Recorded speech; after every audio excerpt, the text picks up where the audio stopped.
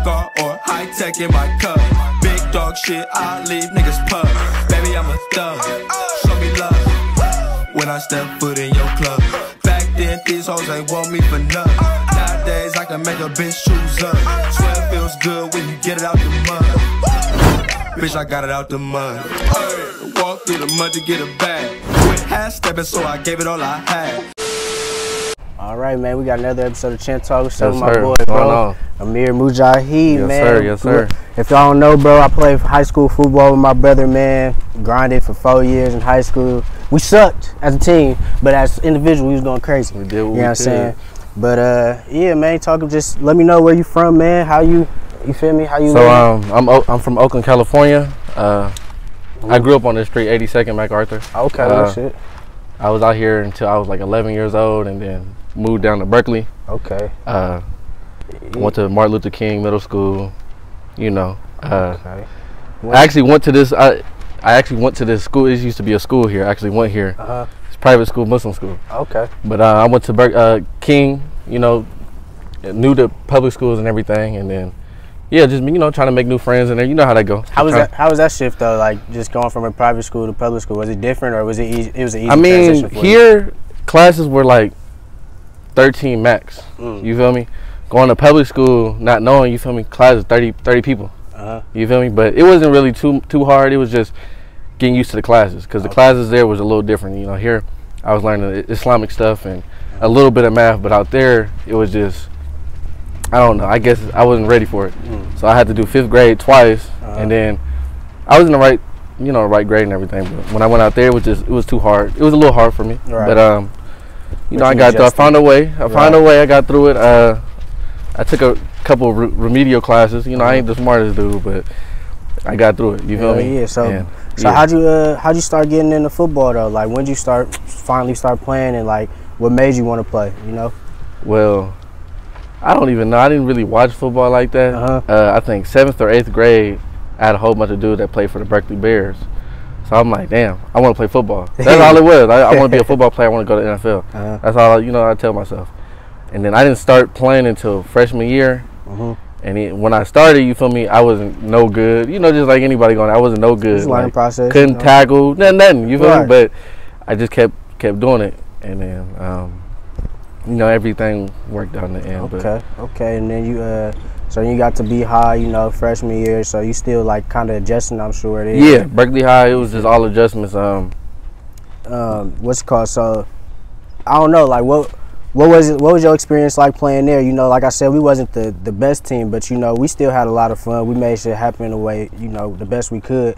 But how was your experience personally? Like what'd you take from there? I can't complain. Like I could have went to any high school and played ball, and you feel me? It would have been the same thing. But I built a brotherhood with the first time ever playing football. I built some new friends. I had some new friends, and I just took the best out of what we had. You feel me? We weren't good at all. We sucked, but I can't complain. So we started there, and everything got better. When did you start realizing like your potential, like where you could be, like? When did you start feeling like, all right, like, you wanted to play football, but when did you like, okay, I'm actually like, I'm good at this shit? I feel like at Berkeley High, I always doubted myself. I always doubted myself. I doubt myself now, but even, then I doubted myself all the time, but I felt like I had the potential. Even though I sucked, I felt like I had the potential to be great. Always big as hell. Yeah, I was, I had some size on me, but I always thought I had the potential. Like, even though I feel like I sucked the whole time at Berkeley High. Like, my junior year was probably the best year for me personally, but yeah, I always felt like I had the potential to be, to being good. And then you ended up going to Laney. What made you like decide that you wanted to go to Laney? Because it's 100 JUCOs, not 100 JUCOs, but it's a lot of JUCOs out here. But when did you know like you wanted to go to Laney, and especially considering like you knew what you was coming into? Like I know a lot of people that go to Laney and they don't even hit the field. You feel me? You got to really work for it. Right. So like, how'd you know that Laney was the best school for you? So to be completely honest, like I didn't even know it was JUCO ball. Like out of high school, watching the guys getting scholarships and just on YouTube hearing about the guys getting all these good scholarships. I wanted to get a scholarship out of high school,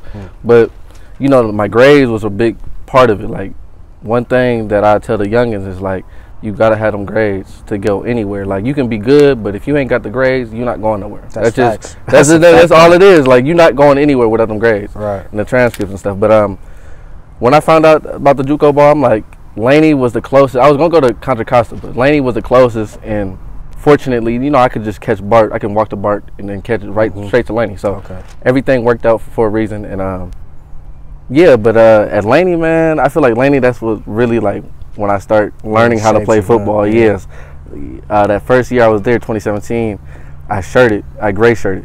So I was, you know, practicing with the team, but I wasn't playing in the game. Yeah. So, but it was a learning process. But it was it was a learning process, learning the defense, like learning how to play football, pretty much. Because when I went there, I was outside backer, no good. Like from Buckeye, you know, like I might seem like I could play at back linebacker. It's a lot of work. And they had you everywhere. You started a lot of middle, Then I'm not sideline to sideline. I don't. You feel me? That's a lot of work playing outside backer. But they moved me to D line. I was putting on weight after that shirt year, and then that's when I started. You feel me? Getting better and learning the stuff, and then. Fortunately, like everything worked out for a reason. I started every game. You feel me? That first year there, like playing, we won that state championship. So talk to me about that, because like I said, you know, we didn't come from the best school, but then you go to Laney and you won a whole state championship. It's just a surreal, it's just a surreal moment, man. Like coming from Berkeley High, we win what, a couple games, like 4 games. Going to Laney, we was winning. Like it was bumpy there though, because we weren't like whooping teams. We were beating teams, but it was just bumpy the whole season. But you know, the grace of God, he brought us there, and we actually won it. What do you think was the difference between a school like Laney, where y'all was successful, and a school like Berkeley High, where you see we had the talent individually, but it never came together? So what do you think was the difference between that? Probably the coaching. I mean, I don't know, like high school, you feel me, you can just, it's free. You feel me? Laney, like it's a lot of guys, it's, you know, guys are adults. It's a lot of guys that don't go, you feel me, they say they're going to play, but they don't. But it's just the coaching is a little different. It's a little more serious, but at the same time it's not, because it's still JUCO. But I'd just say the coaching and then just, you know, having to pay for school, and you pay, you feel me, because you ain't got no scholarship going to Laney. You got to really pay for it. You got to get, you feel me, get out the mud. So no cap. That's none of that JUCO scholarship like EMCC and all of that. Especially at Laney, it ain't none of that. Like you get out, you feel me. You got to work jobs, and then people got kids and stuff, and they still find a way to do it. So, you know, me personally, I've always said I'm blessed, because I didn't grow up with money or nothing, but I always had, like, my parents were always there for me, and I always was in like walking distance of Berkeley, and then Berkeley High, and then to the BART. I can, you feel me, go straight to Laney, and then eventually I got a little car they gave me. You feel me? So I was just fortunate. Like a lot of guys at JUCO, they grew blessed.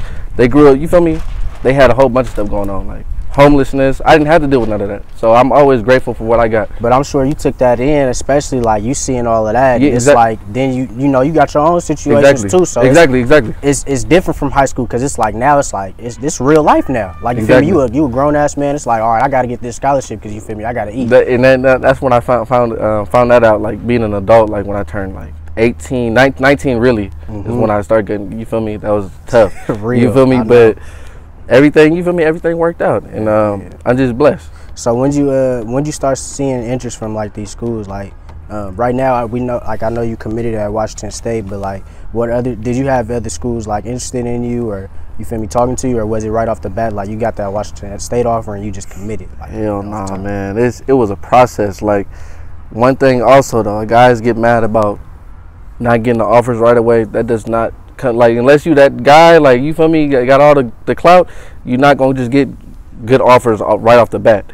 You feel me? For me, I had to, you feel me, wait until my last year there when we had the last chance you and stuff.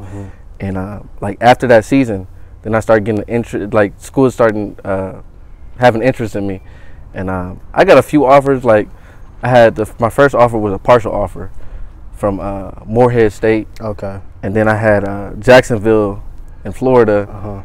That was a partial, you feel me? But I wanted that full. I knew, like, all that work I put in, and you know, I had a good year that last year at Laney. I'm like, nah, I'm finna, you feel me? I already knew what I deserved. And then eventually a school in Northern Arizona, you feel me? Oh, we're gonna offer you. So You know, you want to talk about that? The Oh, whole yeah, so Northern Arizona, they offered, you feel me? Oh, we gonna offer you, you feel me? But one thing also, they say that they gonna offer you, but where's the paperwork? You gotta see the paperwork. You feel me? So they flew me out there to Northern Arizona, and yeah, everything was cool. You feel me? They had me a nice room. You know, like like the movie. I feel like I was, you feel me, like the superstar. But right. They had a cake, everything laid out for me. Everything, right. Yeah, everything was nice. Mm-hmm. Look at this guy. Everything was nice until like that last day there. I was there for the weekend. Like I had the one-on-one with the head coach, and then previous to the visit, I had caught the flu. Like I feel like it was some corona stuff back in December. I had caught the flu and I lost like 10 pounds. I lost hella weight.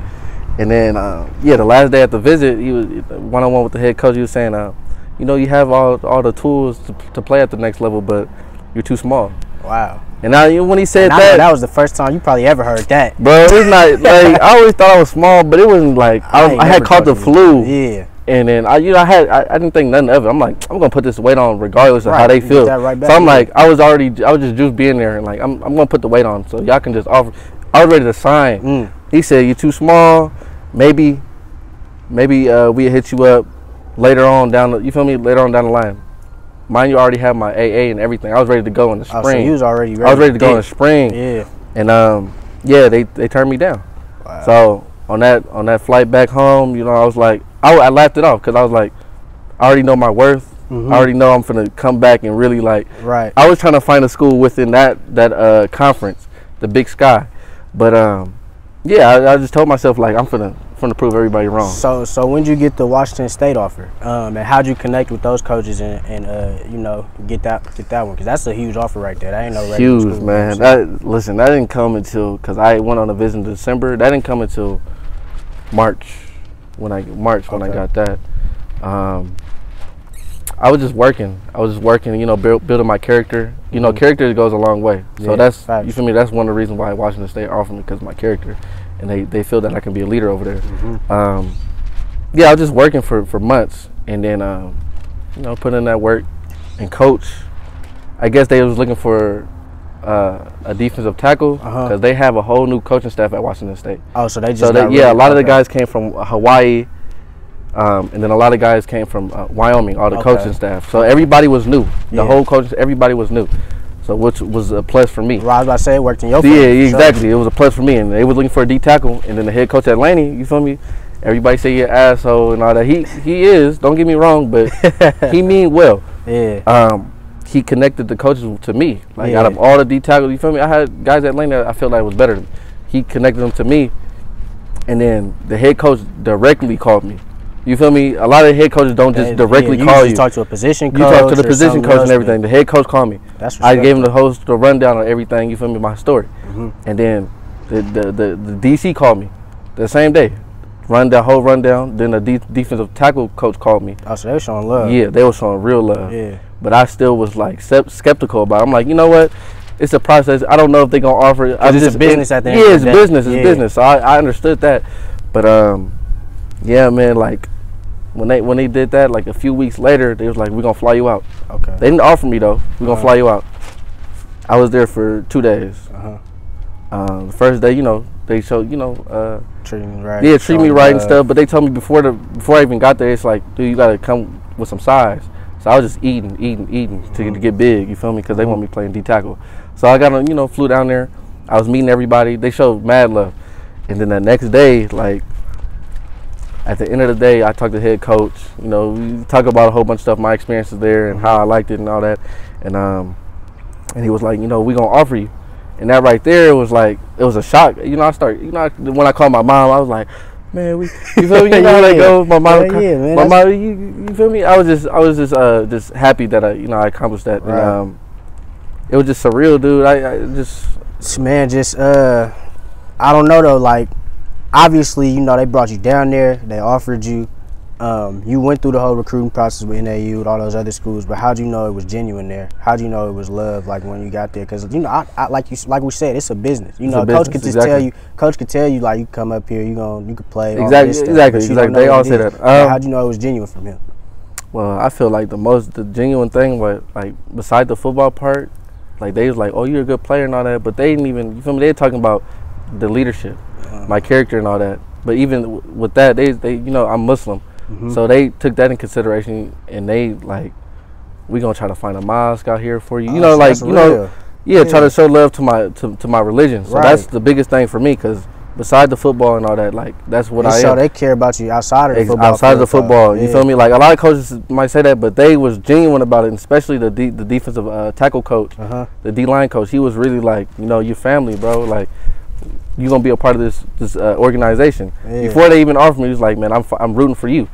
You feel me? And when they was showing love about my religion and all that, that's what really like, wow, this is who I'm gonna play for. You feel me? Okay. And you know, I got that offer, and it was just, you know, just a blessing, because without everybody in my corner, I wouldn't have got that. You feel me? My girl played a big role in that, because sometimes I wouldn't eat to put on the weight. She'd cook up hella meals. She'd do a lot of stuff. Like my girl did a lot for me. My mom, all the support. My play, you know, you guys too. Everybody that I played with, the coaches, everybody played a role in that. And I'm just grateful, because if it wasn't for everybody, I wouldn't have got that. So that's why I'm just trying to be humble about it and going there with the best intentions. You know. And then you know, playing at Laney, you play with Coach Beam. He a legend. Like you said, a lot of people don't. It's two-way street for a lot of people. You know, a lot of people don't like the way it is, but a lot of people get blessed from it. How was it for you playing with Coach Beam, and what did you take from playing with Laney that you could take to the next level to Washington State? You know.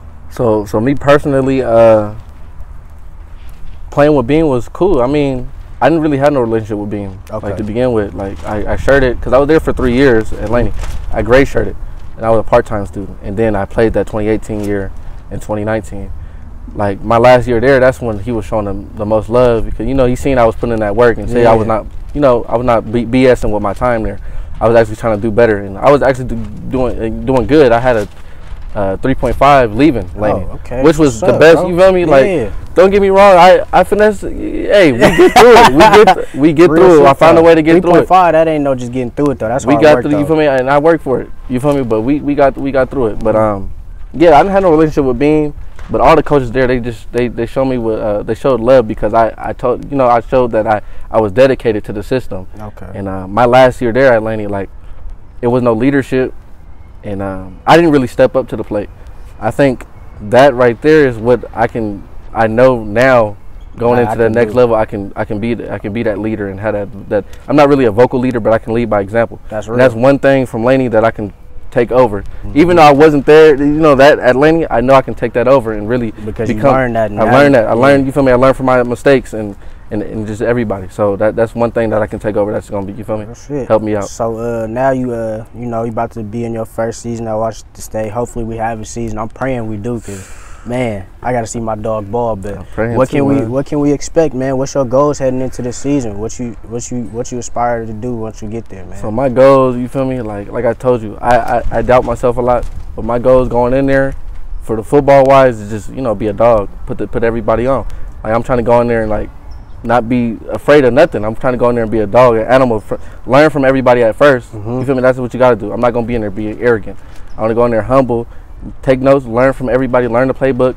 But I want to get in that rotation, and then I'm eventually want to start. Like, I'm not sitting on the bench. And I know I'm not going to do that. Sit on the bench. No, I'm not. Yeah, I'm not going to do that. And God put me in the position for a reason, so I'm going to go in and take it. You feel me? And another one of my goals is to become spiritually and mentally, you know, stronger. I'd say a better version of myself going in. Like I want to start reading the books and praying more, because you know I'm gonna pray more and just become an overall better man. And as a black man in this society, in America, man, I want to be the best that I can be. You feel me? Learn from others and take my schooling seriously. You feel me? And get that degree, because that's what the end goal is. You feel me? What's up, bro? So that's my goals going in. Well, man, I appreciate you coming out and talking to me, man. Yes, sir. I'm wishing the best for you. I can't wait to see my guy balling, bro. Beehive product. Yes, sir. We was weak in, our team might have been weak in high school, man, but we D1 now, man. We black men trying to do something better, man, for the community. You see, he doing his thing. We trying to do good for ourselves and for our other brothers. So I appreciate him coming in and interviewing me, and appreciate you too, and keep man. grinding, bro. We gonna make it to the top. Yes, sir. You, man. Yeah, we gonna make it to the top. Yes, sir.